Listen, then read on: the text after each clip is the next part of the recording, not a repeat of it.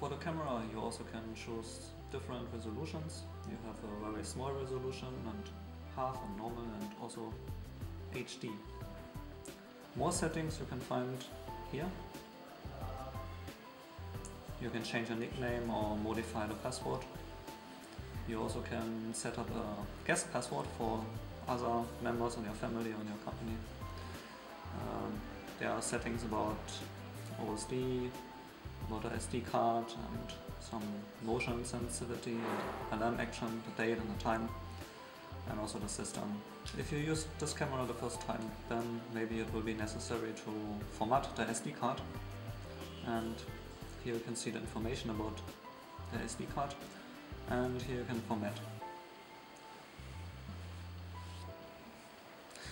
To set up a schedule about your recording, we can choose a beginning and the end. Or we also can set up a 24 hours and 7 days a week record.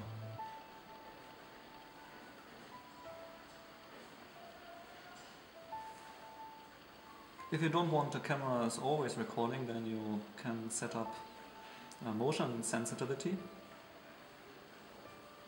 Here you can choose the sensitivity at daytime or at nighttime. And then according to the emotion the camera will start the recording. And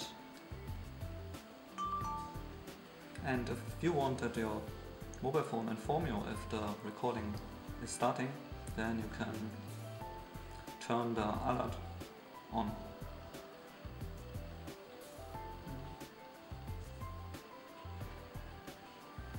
Every day if the camera finds that there's a motion, then she will start the recording, and the recordings you will find here.